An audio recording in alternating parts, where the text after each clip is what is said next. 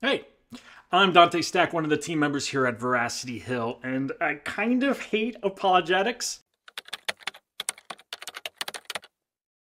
So, to be clear, in this video I would like to offer one hypothesis, or premise if you will, for why I hate apologetics. In the following video, you can watch Dr. J's response. Lord willing to keep my rambling to a minimum, I wrote my thoughts down, so hopefully it's relatively concise. We'll see. Make no mistake, this is no setup.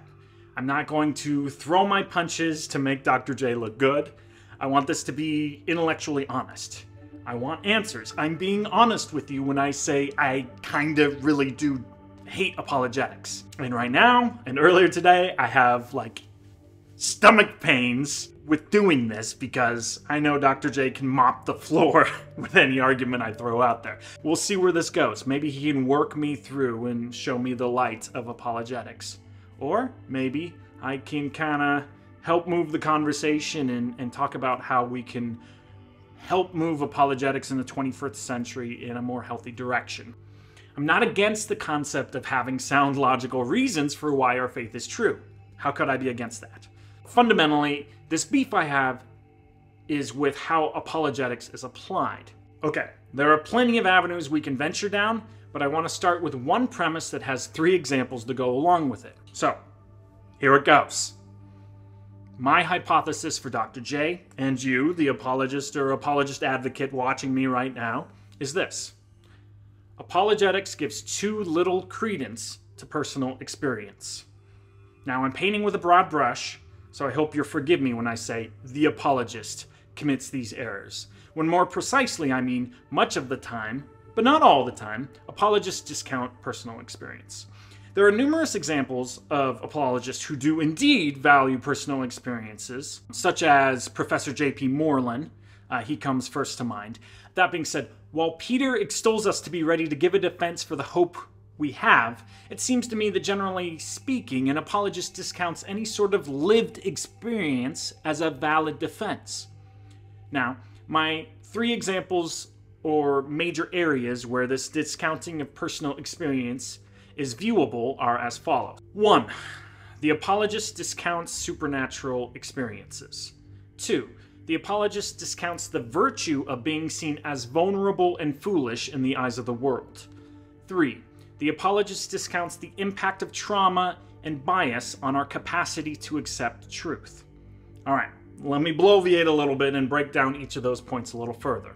First, the apologist discounts supernatural experiences. Discounting personal experience, especially supernatural experiences, creates a great deal of cognitive dissonance because the whole of our faith is predicated on supernatural testimony.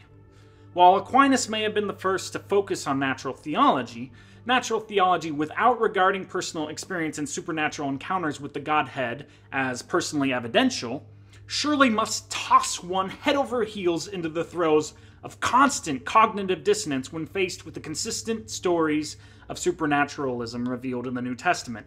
Sorry, that sentence was too long. I should have edited it. John calls Jesus' miracles signs, and the great evangelist, the Apostle Paul, doesn't become a believer himself unless Jesus miraculously appears before him, speaks to him, blinds him, and then heals his blindness. Furthermore, just like Jesus, Paul uses healings and wonders to share the gospel. Additionally, even more so, he shares his personal supernatural testimony, or it's shared 3 times in Acts alone.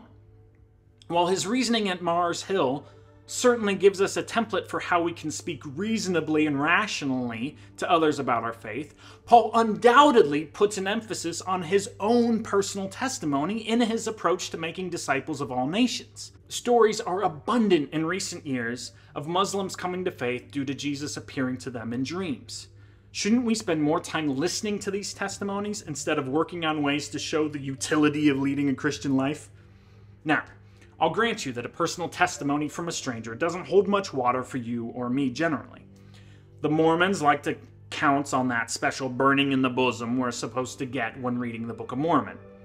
Obviously, I'm skeptical of that experience. However, when I'm in relationship with someone and I know them to be trustworthy of character, not driven to drama or sensationalism, and they recount a supernatural experience, shouldn't I hold that with some esteem?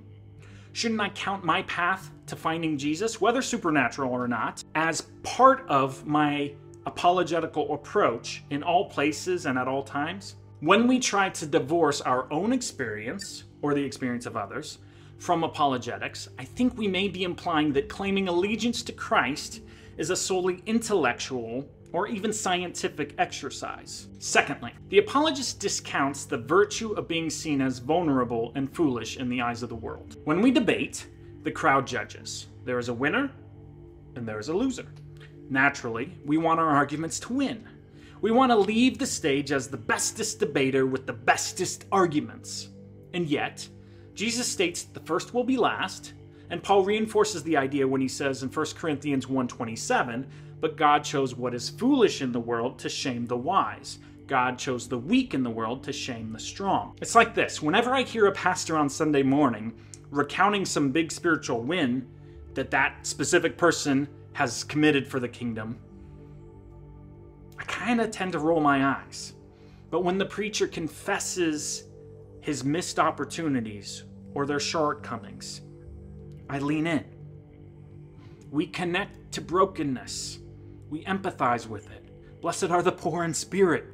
But when we practice apologetics, it almost always turns into a strongman aesthetic. At best, we look magnanimous in victory. At worst, we appear vindictive, angry, pharisaical, especially when debating theology with fellow believers. And we appear divisive. It becomes perhaps impossibly difficult to exude the fruit of the Spirit in these instances. I lump this in with personal experience, this argument, because it then becomes the experience that people have with us rather than the logic of our dictation that leads to their lasting impressions of Christians who are walking in the spirit of truth and love. This is a matter of personal experience because it's not the words we're saying that is going to make the lasting impression on the crowd in the debate. They'll forget the arguments. But our character, the way we showed ourselves, that's what's going to stick with people. That's just how humans are, I think. Apologetics tends to frame the conversation as an in-crowd and an out-crowd, a winner and a loser. The apostles could stand to debate and proclaim the name of Jesus in confrontational forums, perhaps in part because they knew the cost of doing so. They knew that they would, at least in the world's eyes, lose. But our culture honors those who are viewed as the strongest person in the room. We are inclined to idolize our pastors and our leaders. By going on the apologetical debate stage, the apologist is likely only to be lifted higher in our society. There is rarely a cost in the West of speaking to a crowd that is clinging to your every word. It often brings with it status, fame, and relative fortune. If you, instead of debating Matt Dillahunty on the debate stage, befriended him, played poker with him every second Saturday of the month, and then make a defense to Dillahunty when he asks you for the reason for the hope that is in you, you will not be seen as a winner in the eyes of the crowd. Rather, you'll be in relationship with a fellow sinner and offering up the truth to him that you know and love.